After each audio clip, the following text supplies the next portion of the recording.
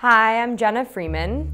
I am a senior here at UW Madison, studying rehabilitation, psychology, and special education, and Jewish studies, and I love photography. Well, I'm from California, and I decided to do something different. I was really looking for a different experience because I don't take for granted the fact that I can go back to a warm place year-round.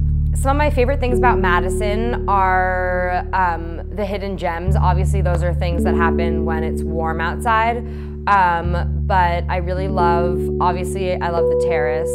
I really love Willie Street and Monroe, especially Barrique's coffee shop is wonderful.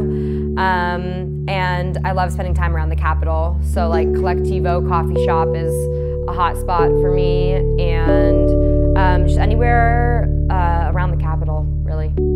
So I think that I like photography because it gives me an alternative way and lens to view the world.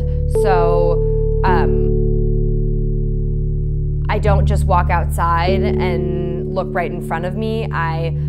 It teaches me to look up and look down and notice different things about people. And it's really changed my perspective and the way that I think, and I'm hoping that through using more visual and creative aspects of my life that I can help others help change their perspectives and see and notice different things about the world. And I was kind of at a lull. I was like, everything that I'm doing is like cool and whatever, but I don't really feel inspired. I don't really feel like I'm doing something to benefit the community. I don't really feel like, inspired or excited. Maybe because of the winter, but also, I don't know, it was just kind of at a lull. And I had seen Humans of New York and really loved the idea of storytelling through photography, and I also really loved the idea of just hearing people's stories, not just people that are famous or usually in the spotlight, but just like the everyday person. I'm really interested in like street photography and like what goes on in general society. So I decided to start Humans of UW Madison. Really, it was a personal project. It was just like, it started to make me happier to like talk to strangers, meet people, hear their stories, and I became really surprised at the amount people wanted to share and their willingness to share their lives. It was really fascinating, meeting some people that didn't really expect a stranger to come up to you, and it really tested my boundaries. So not specifically like it was all a selfish thing, but like it was really started for my own feelings, but like became something that I feel like could really improve the community, and so I hope that's what's happening. I studied education and kind of realized like once I started, I've been taking pictures for a long time, but once I started doing it more and on a more consistent basis, I realized that that a lot of the things that I was learning were really connecting. Thinking about people's mental and physical health, learning about people's differences and how to celebrate them, how to teach people that different is not bad. Different is just different from somebody else. And I think art has the ability to show that because it's your own vision. So nobody can really come up to me and be like, I don't really like your photography, or the way you edited that movie, the way that you painted that picture, like I didn't really like that. Like obviously you can critique and criticize and constructively criticize, but it's your own vision and it's your own perspective.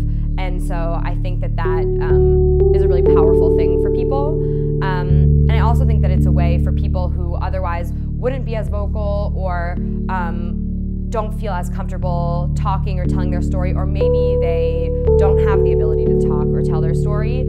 Art is a medium to do that, to be able to tell your story without verbalizing. Hard to pick a favorite, but one that was pretty impactful. I tell this story a lot, but I was in a cab in Madison. It was definitely in the winter because otherwise I would be walking places. And I started talking to the cab driver, and he kept saying all these things like, we are all human, you know, and started telling me his story. And once it kind of came out, he was like, I'm from Syria. In the last year, like 10 of my family members have died. He just like listed all of these crazy things that have happened to him, and he goes, but at the end of the day, humanity is beautiful. We're all human. He just had this positive vibe that like I was shocked, because here I am like what's the worst thing going on in my life, that like it's cold outside. And it was really inspiring and helped me understand that like what I'm doing, which is essentially connecting with other people, is a really positive thing. And hope that like potentially our conversation struck up something in him that maybe, I don't know, I haven't seen him again, but like maybe he'll go home and maybe he'll tell his wife or a family member or a friend like, hey, I talked to this person and it really inspired me to blah, blah, blah, blah, blah. Like, I don't know, I'm just hope that something like that, and it really inspired me. So it's just kind of the connections that you make in the world that you don't realize can spark an idea or just make you smile, give you another perspective. So I think that Madison has inspired me. I think just the nature of being a capital city, I think that there brings along with it a nice feeling of community. Like here we all are in this place that has a lot of influence on the rest of the state, and I don't know, right now the rest of the country. There's a lot going on here in Madison, and so it's really inspired me. The people, I mean, the people are so kind.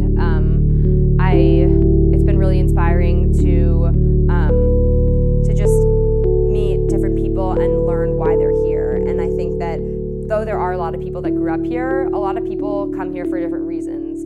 And learning about that has kind of inspired me and made me feel like I'm a part of something else and not just alone in the world. I have no idea what's next, but I hope that I can continue this perspective that I've gained by being here and by the experiences that I've had with Humans of UW Madison. I would love to do something that has to do with telling people stories. I don't know in what way, but definitely in some creative way.